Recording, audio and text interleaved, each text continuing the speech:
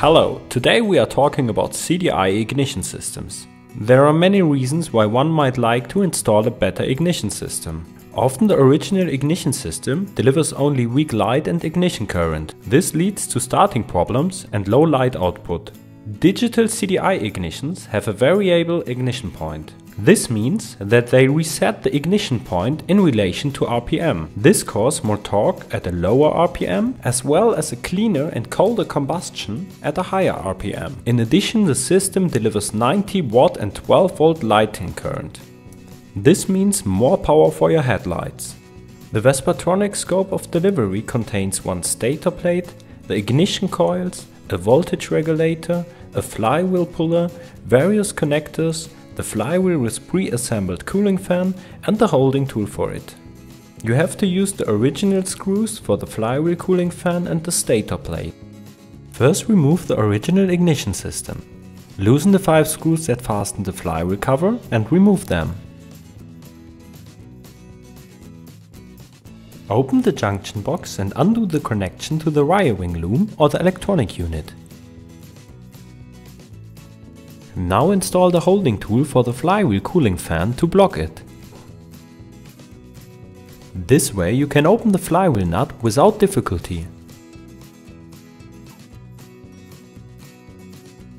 Now you can remove the holding tool.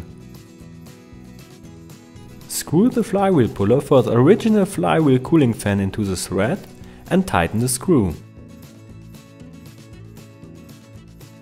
The flywheel cooling fan disengages from the cone of the crankshaft with a noticeable jerk. Now you can take it out. Unscrew the 3 screws of the stator plate to remove it.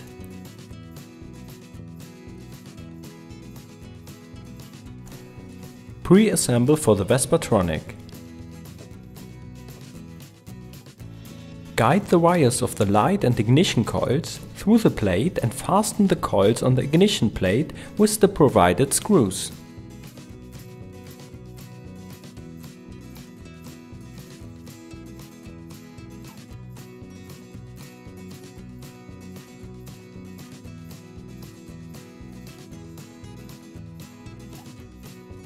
Lead the Vespatronic wiring harness through the crankcase to the junction box.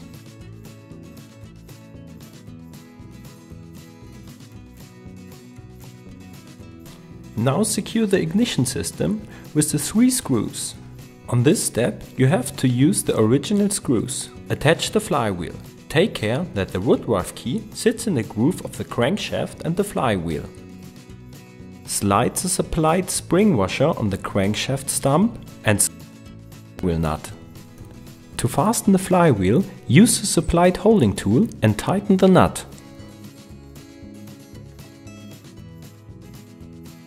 Finally install the flywheel cover using the 5 original screws.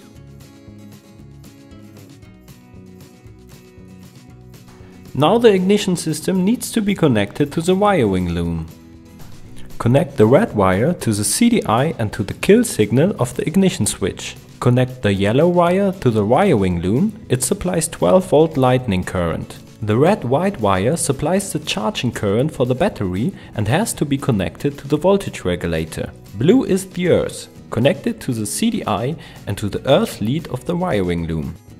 Often even original wiring looms do not adhere to their colors. For this reason we cannot give you colors for the wiring loom. If you are looking for a wiring loom with the correct colors for the respective ignition systems, use the SIP wiring looms. Their colors match the ignition system and wiring is a piece of cake. If you want to know how to adjust the ignition system, just click on this video. Thanks for watching, subscribe to our YouTube channel and see you soon on SIP TV.